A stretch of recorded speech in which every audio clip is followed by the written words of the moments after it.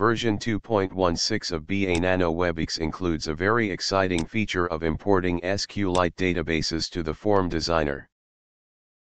After you select the database on the tree, you select the data import icon in the property bag. After that you select the SQLite database you want to import.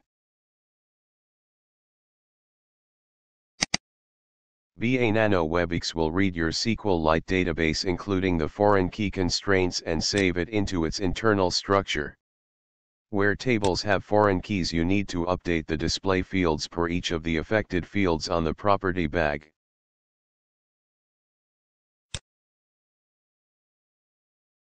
For example, the field institution ID has a foreign key ID on the institutions table.